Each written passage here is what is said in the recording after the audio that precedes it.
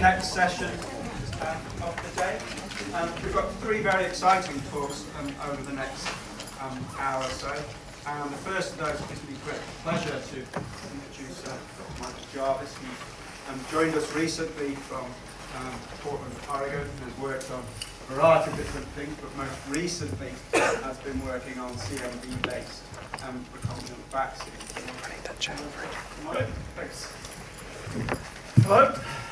Okay, so in my lab, which up until April was in Portland, Oregon Health Sciences University, two major focuses, all based around herpes viruses, cytomegalovirus specifically. One sort of looking at its regulation of the innate immune response, various aspects of persistence and pathogenesis. And the other, which has been sort of the focus of my lab over the last 8 years, is to look at the ability of this virus to be utilized as a vaccine vector to target a variety of diseases.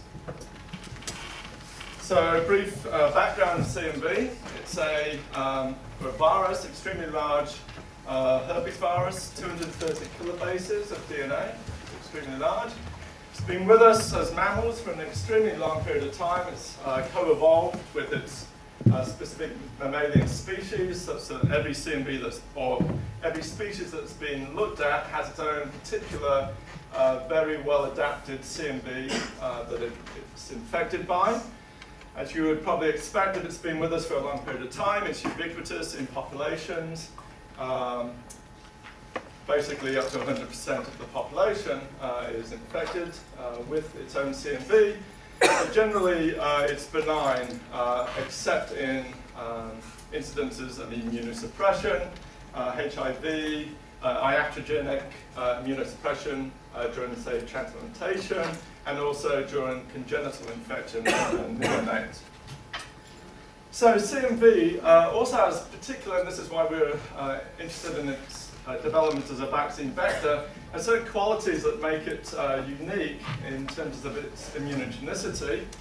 It's evolved a strategy of low-level chronic persistent replication, and what this tends to do is cause a continual stimulation of your immune system, such that in even the healthy individual, you can have some individuals actually have half their total T-cell population directed solely against CMV antigens, and these are healthy individuals.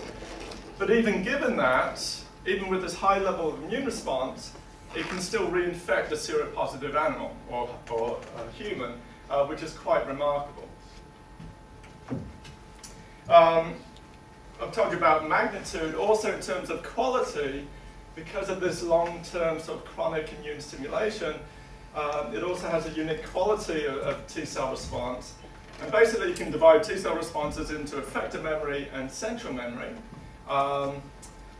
Central memory are those T-cell responses that evolve after an acute pathogen has now infected you and left, for example, flu. You no longer need that active immune response, and so they go off into more of a quiescent state. But they have large proliferative capacities, such that if you get reinfected, they come back, proliferate, and then handle the infection. However, what we're seeing is that low-level chronic immune stimulation pushes your T-cell memory off into what's called effector memory. And the reason this is important is that it positions these T-cells out of the periphery and mucosal epithelial tissue for the life of the individual, and they have immediate effector function.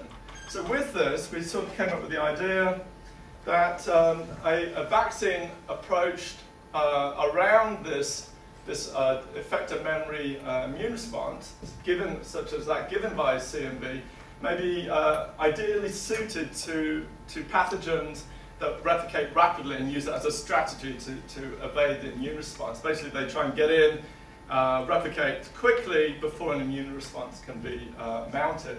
And today what I'm going to tell you is our studies against HIV, actually SIV, simian immunodeficiency virus, in the rhesus macaque model, and then also studies using this against ebola virus, the hemorrhagic disease. So the aim of the first study, which I'll tell you about, is to investigate the potential of CMV to induce protection against systemic infection against SIV in the rhesus macaque AIDS model. Just a couple of slides, given the shortness of the talk. These are our rhesus CMV SIV vectors. They express various regions of SIV. Here's GAG, Rev-TATNF fusion protein, OMV, and protease RT, and other regions of the polymerase here. These are from SIV. They're inserted within the intact rhesus CMV genome. Again, we have to use rhesus CMV because CMV is so species specific. This shows you that they induce long-lasting T-cell responses. So this is looking at CD8 and CD4 T-cell responses. And this is now in animal tissues 4 years after the last time they were inoculated with these vaccines. So we're seeing against GAG, we're seeing about 5% of these animals' total T-cell responses in various tissues, spleen, liver, lung, bone marrow are targeted and being maintained against this SIV target antigen. Things that I won't show you the data, reinfection is highly efficient. You can use as little as 100 PFU. They can be administered orally, which is very useful if you're trying to target disease where it's too expensive to use a needle, for example, in the third world, in Africa. And also, it's not just specific to SIV. You can also use these vectors to induce substantial T-cell responses against TB and monkeypox, amongst other pathogens. Okay, in terms of efficacy, I showed you that they induce high levels of T-cell responses. We then looked at efficacy. This shows you the basic schematic of the experimental outline. Two groups were getting rhesus CMV, expressing the SIV antigens, or a control group was now getting the prototypic vaccine that gives you that central memory response, i.e. the antigen comes in, you vaccinate, now the antigen is lost over time, and it pushes it off to more of a central memory phenotype in terms of your immune response. And what we saw, this was, I don't know if anyone's familiar with the Merck trial, where they tried this in humans, and it showed to have no effect on HIV acquisition in humans. This was the standard approach. This was the sort of classic way to induce vaccine responses against HIV, SIV in animals up to the point of this study. And what we found was in the animals that received the rhesus CMV-based vectors, we now got a profound effect on the systemic acquisition of SIV, such that 50% of animals now had, although they were initially infected, they now were essentially maintaining SIV infection below levels of detection, and this has now gone out for greater than 2 years. This was an extremely high level of control. Even if you depleted animals by CD8 depletion, you still couldn't reactivate and detect SIV. And this level of control corresponded with the level of effector memory that you're actually inducing in these animals. Okay, that's basically what I told you. And now for the last part, we're just going to move on to the use of CMV to target Ebola. This is now taking advantage of another characteristic of CMV, which is it's evolved to spread through populations, even in the presence of CMV-specific immunity. And you can see how this would be advantageous if you're trying to target a relatively inaccessible animal population. And so we initially have used this to target Ebola virus with the idea that we could use this as a means to target great apes, where Ebola virus is a major problem. Ebola virus, it's a negative sense RNA virus.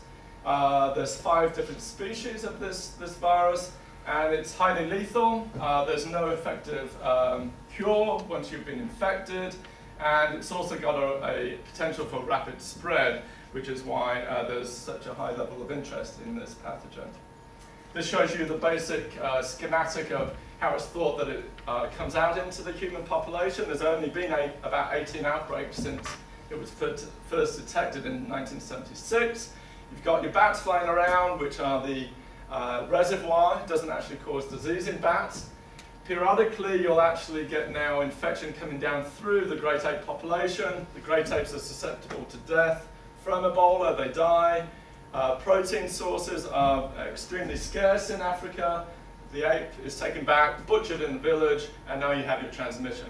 So about 7 of the 18 outbreaks have actually been through handling of great ape carcasses. So you could see how if you can actually interfere with transmission, you could actually now interfere with transmission through to the human population and impact disease in humans.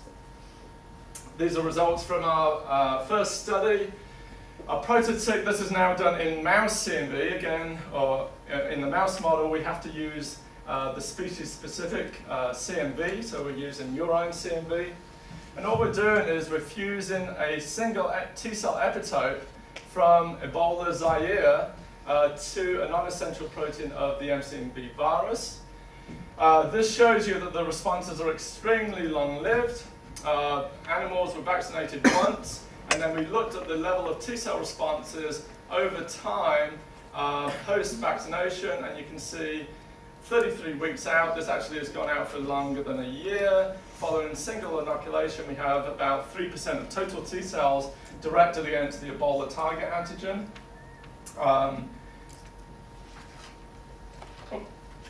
Then in terms of efficacy, we then went on, we did a high dose challenge, which is 1,000 LD50s, essentially 1 PFU of the virus is lethal in mice. This shows you controls are in clear boxes right here. 10 out of 10 animals also came to disease, essentially like clockwork around 7 days post-challenge. However, all of our controls, this is now 20 animals, 2 independent clones, are completely protected against lethal challenge. What's more, we wanted to then get a idea of, quantitatively, an idea of what was going on in terms of the efficacy of protection, which is shown here. Viremia, Ebola viremia at day 4, which is the peak in viremia post-challenge. And what was remarkable here is that 5 out of 8 animals are showing complete blocking viremia against ZBOV. This is your controls. And then this is sort of a benchmark standard experimental vaccine that has been developed. We've subsequently shown that this is now, we get this level of protection even 4 months post-single inoculation. And this is sort of summarized here. So why have I come to Plymouth? And this is sort of what I'm now moving on as establishing a sort of center around CMV as a vaccine platform, which I'm extremely collaborative and enjoy interacting with people, and so it's sort of taken advantage of this. And so we have, with a colleague in Berlin, set up projects to look at and identify CMVs in other species, which you can see why this would be advantageous if then we want to use those as backbone vectors to target other inaccessible animal populations, for example, badgers with badgers with bovine TB, and also rabies, canine CMV, and dogs are a major transmitter of rabies to children in India. And also another area that I wanted to focus on is the use of this for cancer vaccines, which I think is going to be an area which will be quite attractive, especially given that CMV induces immune responses that are targeted heavily to the epithelia. Okay, these are the people who are involved in this, these 2 projects. There's a large multi-lab group at Oregon Health Sciences which are focused around the SIV studies. And then the work has been performed in collaboration with Heinz Feldman in terms of the Ebola studies, who's the chief up at RML in Montana. And let us not forget what day it is.